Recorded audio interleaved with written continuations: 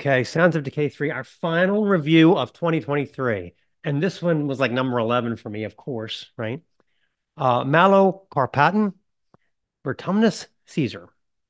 Another quality disc making a top 10 for 2023, even more difficult to compile. It comes from Slovakian black metalers Malokarpatan, the band's fourth full length since their inception in 2014. 8 epic songs at the perfect running time of 46 minutes. This one shows they've honed their distinctive swirl of blackened classic heavy metal and Slovakian folklore into a lethal edge. Plus, they're not afraid to don the occasional cape or puffy shirt for a photo session. It's all about the details, folks.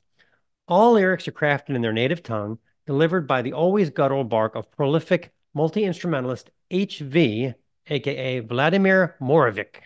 The sleeve notes reveal a veritable arsenal of instruments on the record, from mellotron to tubular bells to a small but potent glockenspiel. Sorry, a little bit of Jethro Tull humor there. Check out their live album for that one. Anyway, there's also a stylophone and melody harp. I'm not even sure what that is, but one can only conclude that all these impressive instruments are a key reason as to the track-to-track variety that is so remarkable on this record. The fourth track translates into Inside the Soothing Sanctuary of the Kunstkammeru and is a dreamy gallop nugget on a new wave of British heavy metal AOR riff that sounds great against Vladimir's rough vocals.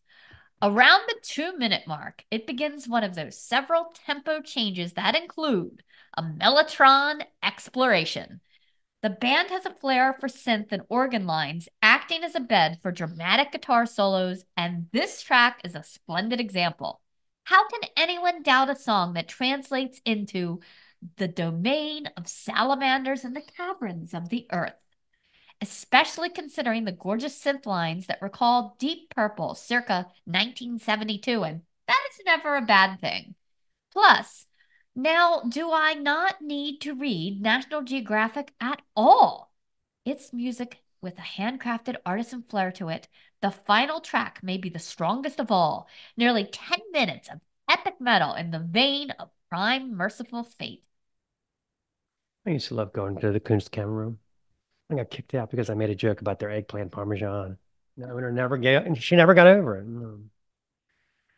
There's a lot to translate with Vertumnus Caesar, both musically and lyrically, but it's an exotic metal gem well worth the effort.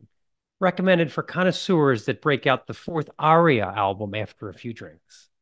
Let's play a song, our last song of the year, which is Mahara Agala. This is the Snaggletooth Extreme Metal Podcast.